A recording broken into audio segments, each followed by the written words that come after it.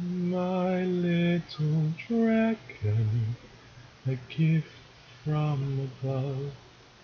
The things that we do for the ones we love. I really like that one. Oh, that was a very nice that was an amazing an amazing story. I really liked it. Anyways, let's see. Oh, let's get this formatting down. And then we shall start our next chapter. Ugh, I hate the formatting this thing does. Replace, delete, delete, delete, you piece of crap. Right. Anyways, this is. Wait, I usually don't do this like that. Ah, yes, serious tone. Serious tone. I'm kidding. I'm kidding. Chapter 2: Judgement and Defiance. Story: March to the Scaffold by Foxy Kimchi.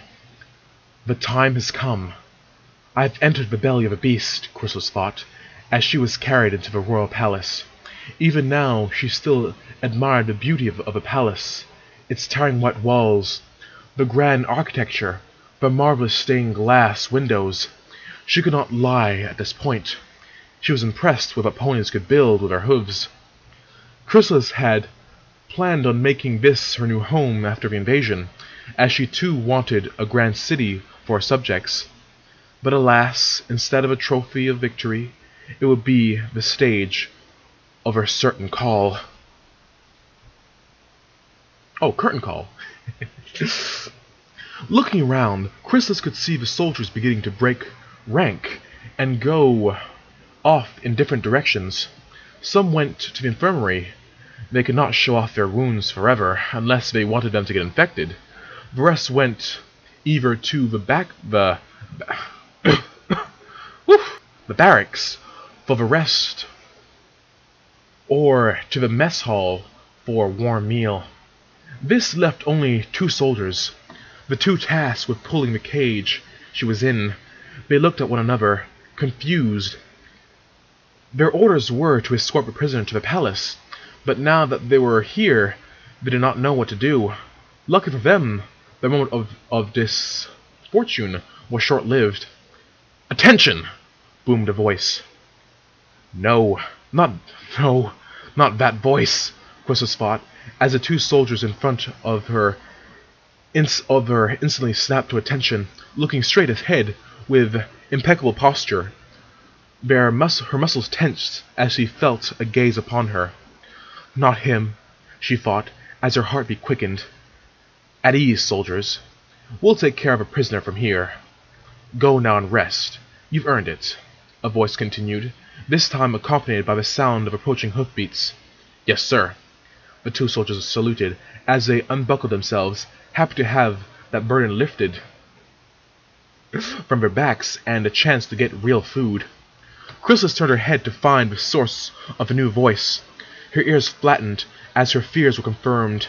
There, accompanied by a squadron of guards, was her former food source, the current captain of the Royal Guard and the main reason for defeat, Shining Armor. Out of all the ponies in Canterlot, it just had to be him. Of course he would be here. Who else in Equestria holds a greater hatred for me than him? She thought bitterly.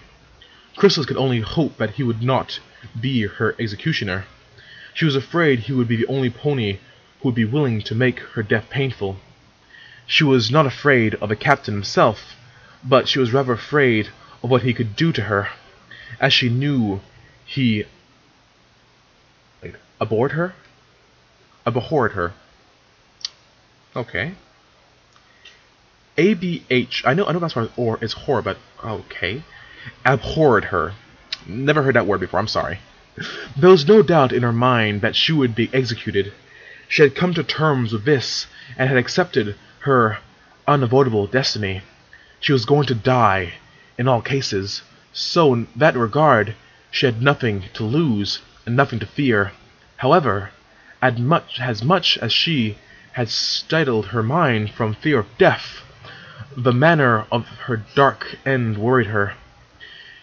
If she was going to die, she hoped it would be quick and painless, a death fitting for a queen, but as the stallion's intimidating, terrible eyes bore into her, she knew he would not grant her even the small courtesy should he be chosen to carry out her sentence. She tried to look away from him, but was unable to. His glare penetrated her hardcore shell and struck the broken queen inside. He was the angry, helpful kind of glare that consumed the giver's very soul. The lone changeling began to sweat, Shining Armor's hatred radiating from him like a wave of heat from a firestorm, tearing through her like a razor wind. She saw the look in his eyes, and it almost shattered her resolve.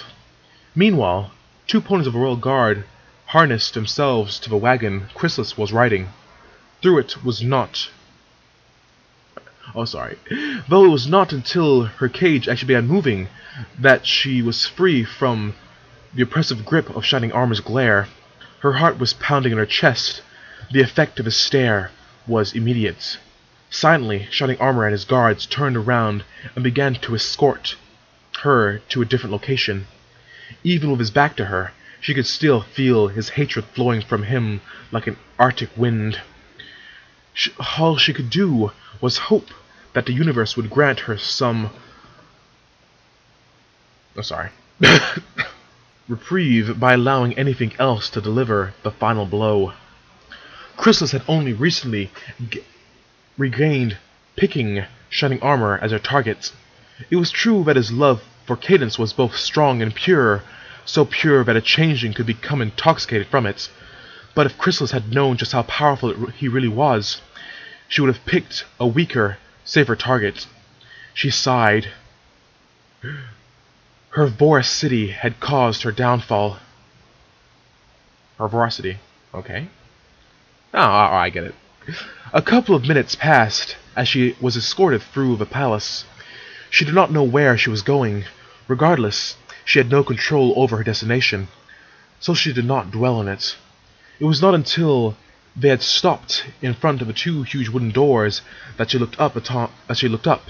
Upon seeing the engravings on the doors, one engraved with the sun and the other with the moon, she instantly knew where she was: the entrance to the throne room.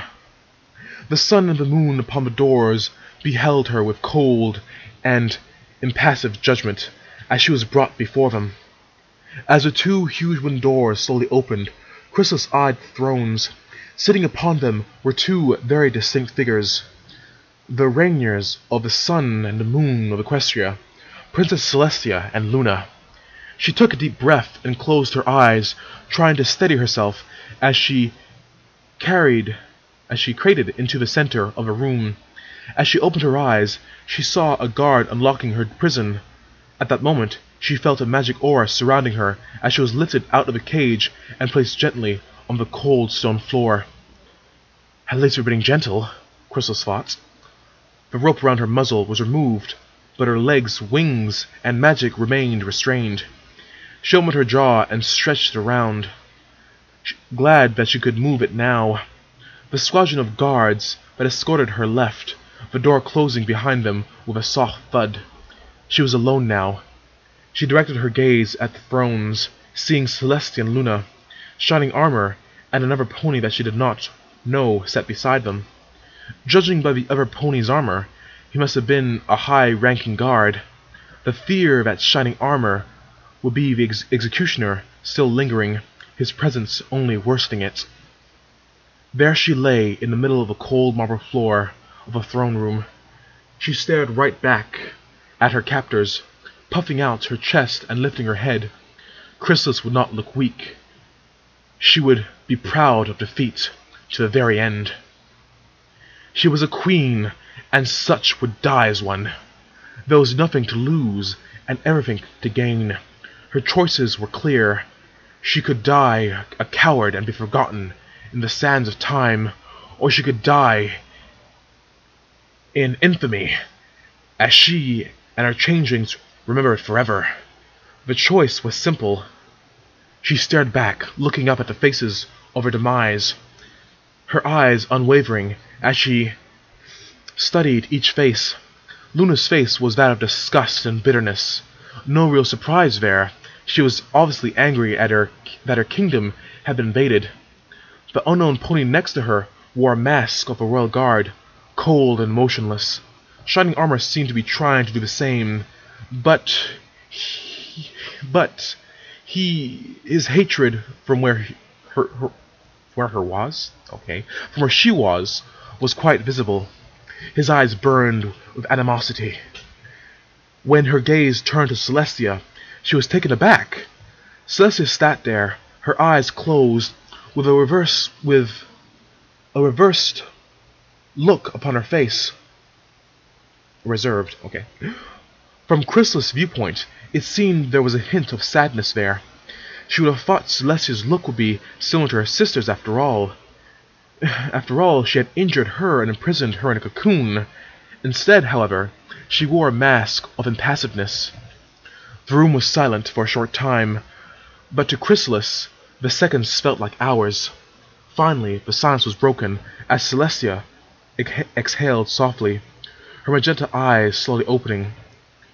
Queen Chrysalis, ruler of the changelings, you have been brought here today to stand trial for your recent invasion of Canterlot. What do you have to say in your defense? Celestia said, her voice distant and composed. Chrysalis on the floor felt her anger bubbling within her. She spat in Chrysalis' direction. How dare you talk down to me like that? Chrysalis roared. What do I have to say? What do I have to say? Ha! Here you are, sitting on your high throne in all your wealth and prosperity, and yet you have the gall to ask me why I did what I did? Insolent fools! I invaded your precious little city because I wanted my subjects to live better. You think you can sit here with your abundance of goods and be ignorant to the fact that other beings want the same thing? My people deserve the same prosperity you ponies do. You think that I want to live in some barren wasteland? My subjects only wanted a better life. But what do? You cut them down. You look at me as a monster. But you, Celestia, are the real monster for hoarding all this wealth for yourself. Silence! Luna roared out, the very walls of the castle shaking at the ferocity of her voice. The room became darker as Luna's face contorted in anger. Her wings flared out as she leapt into the air, landing in a deafening crash in front of Chrysalis. Luna's eyes were a blinding white, electricity sparking out of her body. How dare thou speakest to my sister in such an insolent manner? Thou knowest nothing of her actions. Guards! Silence her! Luna shouted angrily, pointing at the changeling with her hoof. Luna, Celestia said, her voice calm as she appeared next to her sister while lowering Luna's hoof. It's okay. Please calm down. The room appeared back to normal. Chrysalis' heart was pounding in her chest. She did not expect an outburst from Luna, nor had she ever heard anything like the royal Canterlot voice. But sister, she called you a monster. We cannot tolerate such transgression against you, Luna replied, her wings folding back into position. Luna, it is okay. I have been called many things over the years, and I have done things that I may have regretted. It is all right, sister. Now please, come sit down with me, Celestia said sincerely. Okay, sister, but only because you said so, Luna said, as she made her way back to her throne. Celestia looked at Chrysalis, her face still emotionless. Celestia quickly turned as she made her way back to her throne, but she stopped mid-stride. It is true, Chrysalis. Equestria is wealthy. I have worked hard over these long years to make sure that my ponies had the best lives possible. After seeing what they had endured, I vowed that I would do everything within my power to make their lives more comfortable. I do not turn away from those who seek assistance. I have assisted the Griffin Kingdom, the Zebra tribes, and even the dragons. They asked for help, and I gave it to them. But you, however, did not ask for my help. I would gladly have tried to figure out a way to help you and your changelings, but instead you invaded my city and tried to take what you wanted by force. You have harmed my little ponies, Chrysalis. My children, Celestia said, her voice hardening. Just then, Celestia turned her head. This time her face was cold and hard as steel of a blade. Understand this, Chrysalis. I will crush any threat to my children. You do not know what it is like to have those you love stolen from you in such a manner, to have loved ones kidnapped and killed. I do not regret my actions. I will protect my children at all cost. You and your changelings have harmed my ponies, and I did what I had to do to protect them. Celestia's speech was stern and harsh. Celestia walked back to her throne, sitting down and again donning the emotionless mask she had worn earlier. I have heard your defense, Chrysalis. I will now consult with my sister, so that we may judge the appropriate course of action for your transgression, she declared, emotionless. Ha! Do you take me for a fool? I am well aware of my fate. Do not pretend and hide behind the face of this so-called trial. I knew my fate was sealed the moment I was captured, Chrysalis hissed. Celestia, however, took no notice of Chrysalis. Rather, she was whispering to her sister. Chrysalis looked at them warily, their discussion going on longer than she had expected. Based on Luna's body language, the way her wings were flared, and the occasional glare she gave Chrysalis, was pointing an accusing hoof towards her. They must be arguing about my form of execution, Chrysalis thought. Celestia and Luna's decision finally ended when Luna said, "Okay, sister, I concede to your judgment." "Thank you, sister. I appreciate it," Celestia tenderly replied. At that moment, both Celestia and Luna rose and began walking towards Chrysalis, who in turn puffed her chest and held her head high. This is it, she thought to herself. She braced herself. She would face her final with pride and grace as she lay there in the middle of a throne room. Chrysalis spoke defiantly.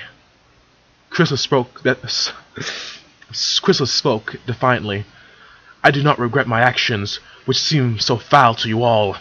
While you sit there looking upon me with disdain and hatred, considering my actions to be folly, I stand proud and unremorseful.